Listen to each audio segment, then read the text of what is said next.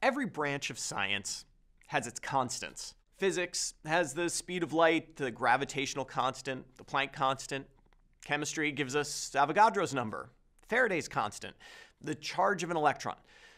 Medicine isn't quite as reliable as physics when it comes to these things, but insofar as there are any constants in medicine, might I suggest normal body temperature, 37 degrees Celsius, 98.6 degrees Fahrenheit. Sure, the serum sodium may be less variable, the lactate concentration more clinically relevant, but even my 7-year-old knows that normal body temperature is 98.6 degrees, except, as it turns out, 98.6 degrees isn't normal at all.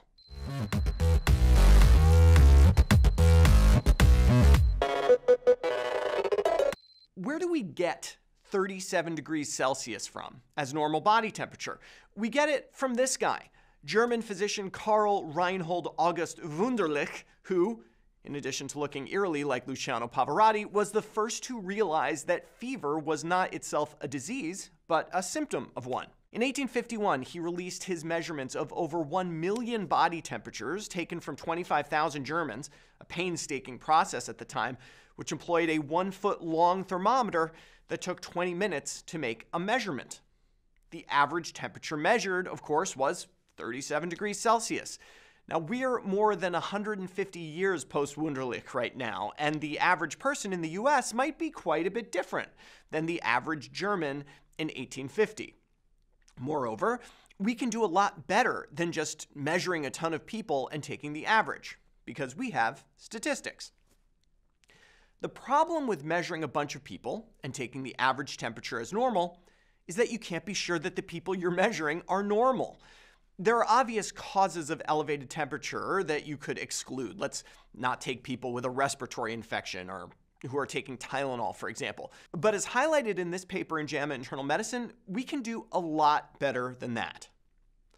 The study leverages the fact that people get their body temperature measured all the time in medical offices, and all those temperatures get recorded in the ever-present electronic health record. Researchers from Stanford identified 724,199 patient encounters with outpatient temperature data.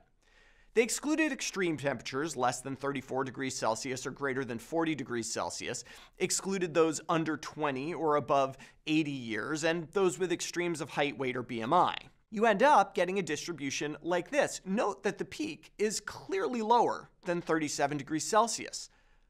But we're still not at normal. Some people would be seeing their doctor for conditions that affect temperature, like infection. You could use diagnosis codes to flag these individuals and drop them, but that feels a bit arbitrary. And I really love how the researchers use data to fix this problem. They use a technique called LIMIT, Laboratory Information Mining for Individualized Thresholds. It works like this.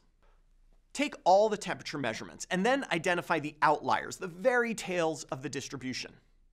Look at all the diagnosis codes in those distributions. Determine which diagnosis codes are overrepresented in those distributions. Now you have a data-driven way to say, yes, these diagnoses are associated with weird temperatures. Next, drop anyone from the data set who has that diagnosis, no matter what their temperature is. What you are left with is a normal population, at least a population of people who don't have a condition that seems to meaningfully affect temperature. So, who got dropped? Well, a lot of people actually. It turned out that diabetes was way overrepresented in the outlier group. Although 9.2% of the population had diabetes, 26% of people with very low temperatures did. So now everyone with diabetes is removed from the data set. While 5% of the population had a cough at their encounter, 7% of the people with very high temperature and 7% of the people with very low temperature had a cough. So everyone with cough gets thrown out. The algorithm excluded people on antibiotics with sinusitis, urinary tract infections, pneumonia, and yes, even a diagnosis of fever. The list makes sense, which is always nice when you have a purely algorithmic classification system. Okay, what do we have left? What is the real normal temperature? Ready? 36.64 degrees Celsius, or about 98.0 degrees Fahrenheit. Of course, Normal temperature varied depending on the time of day it was measured, higher in the afternoon. The normal temperature in women tended to be higher than men. The normal temperature declined with age as well. In fact, the researchers built a nice online calculator where you can put in your own or your patient's parameters and calculate normal for them. Here's mine. My normal temperature at around 2 p.m. should be 36.7 degrees. So we're all more cold-blooded than we thought. Is this just better methods? Maybe.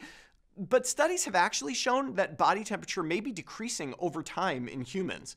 This is possibly due to the lower levels of inflammation we face in modern life thanks to improvements in hygiene and antibiotics.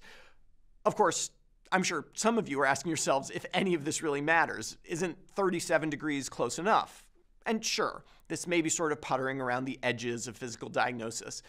But I think the methodology is really interesting and can obviously be applied to other broadly collected data points in a similar way. There may also be some medical applications. Most doctors know this instinctively, but this data shows us that thin, older individuals really do run cooler, and we may need to pay more attention to a low-grade fever in that population than we otherwise would. In any case, it's time for a little re-education. If someone asks you what normal body temperature is, just say 36.6 Celsius, 98 Fahrenheit. For his work in this area, I suggest we call it Wunderlich's constant.